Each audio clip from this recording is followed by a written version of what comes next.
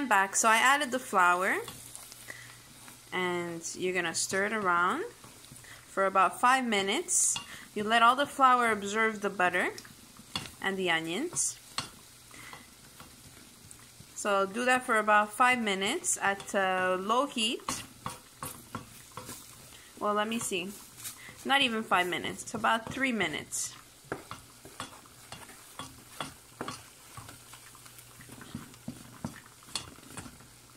It's absorbing all the flour. I have it at medium-high heat, so you should lower the heat a little bit.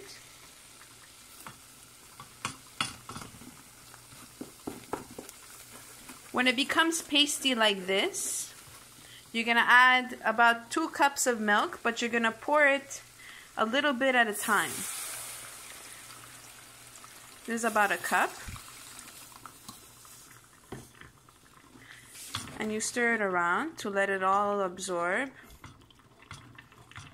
You don't want lumps in your soup, so you need to incorporate them together slowly. So you're going to add the other cup of milk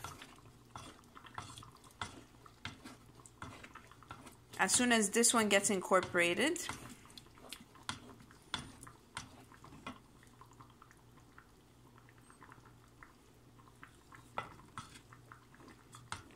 You can higher the heat a little bit to medium again.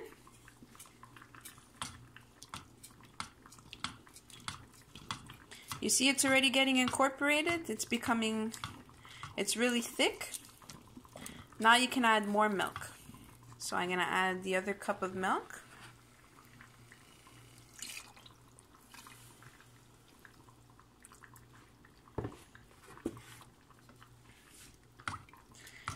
And again, you stir until it becomes nice and incorporated. This should be another 5 minutes. And then you'll be adding the water and the bouillon and the broccoli. Okay, so see you in 5 minutes.